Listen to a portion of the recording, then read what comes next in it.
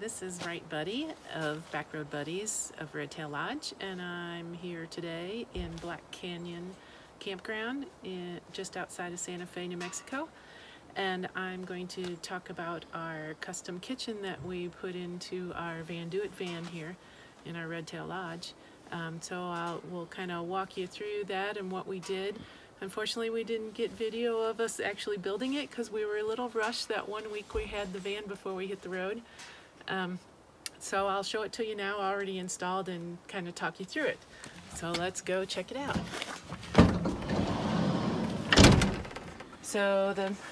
We basically built two custom cabinet pieces for our van.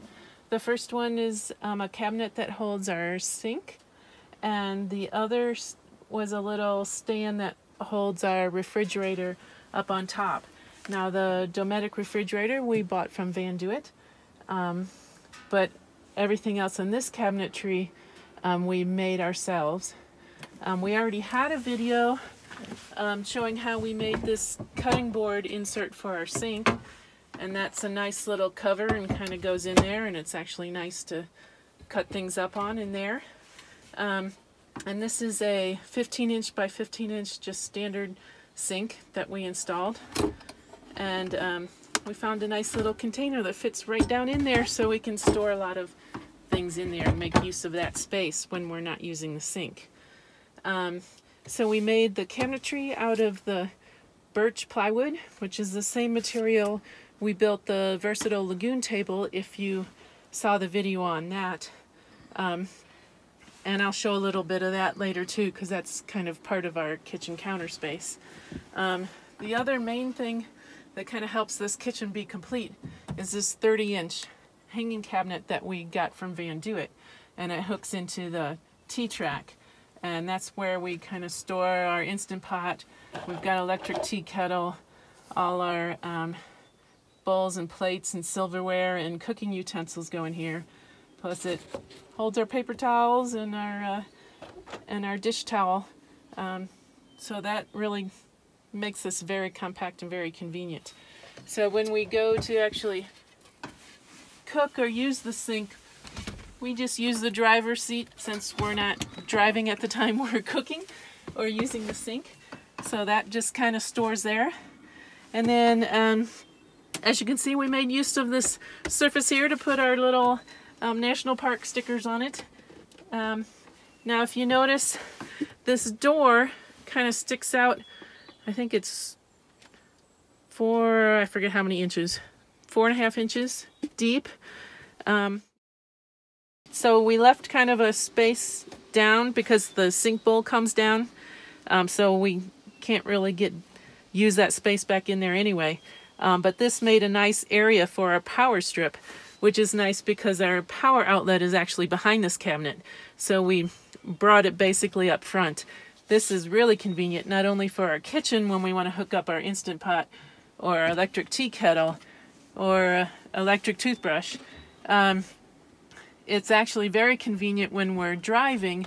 The person in the passenger seat can actually reach back here and plug in a laptop, or use this electrical strip from the passenger seat as well. And also, if you look at this door, we closed it with a window hinge, a window sash hinge or latch, so that keeps it closed from popping open when we're driving. And if you notice, the reason for making this door deep is we now have all these wonderful shelves. We can put our spices and our teas and our oils that we cook with, and that's very nice. And if you notice, this shelf here was an addition we made just this past week when we were home for a few days. And that holds a lot of, we've got our oatmeal, raisins, dry milk, hand soap. This is where we keep our wastebasket. And if you notice, the sink is connected up to a 6-gallon gray water tank. This flexible hose makes it really easy to change. That just sticks down in the tank, and we can just pull this out, pull the gray water tank out, empty it, and then put it right back in. So that really works out well. If you notice, we have our water connections, and that goes over to the fresh water tank in the back that Van Duet already hooks in and has coming up to the bench seats. And then we kind of really utilize this space. If you notice, the cabinet does not have a floor, so we utilized that whole space to put canned goods and cereal and granola in there. We also have some of our cooking supplies, our mixing bowls, strainer, measuring cups, and it all kind of wedges in there, and it's not going anywhere when we're driving. Now what you can't really see is there's really not a back on this either.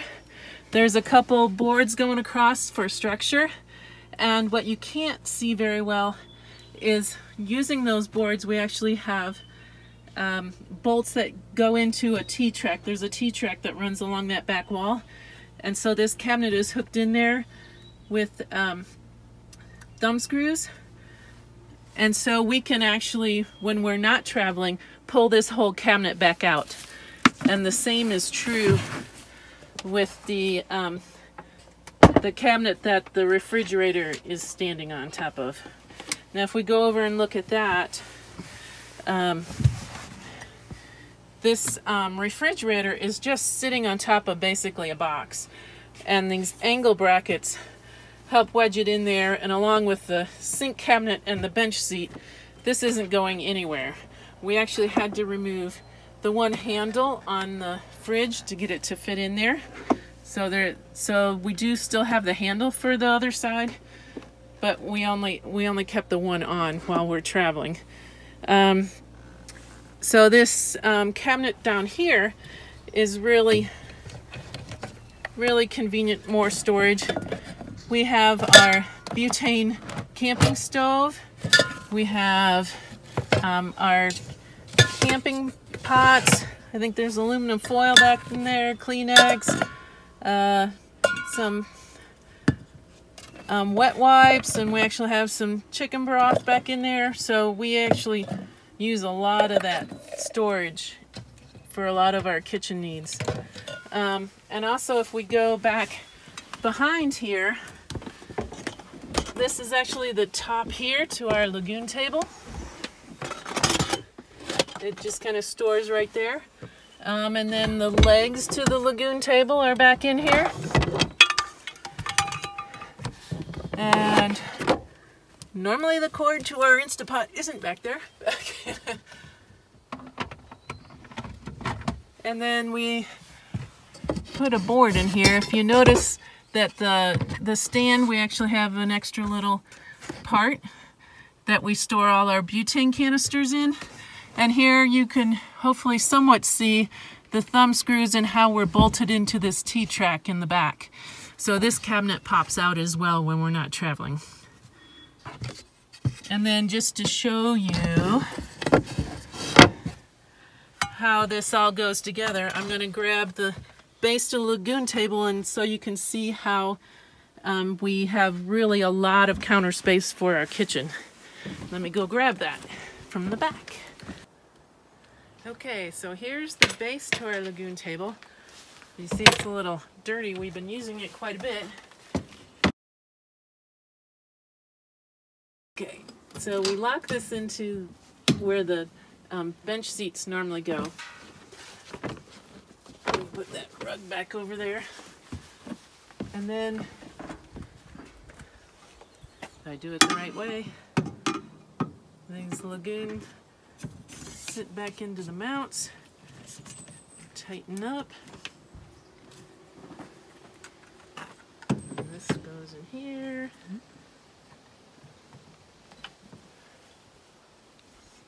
we have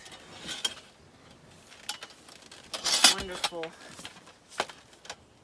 birch plywood top that Left Buddy made. And with the extenders,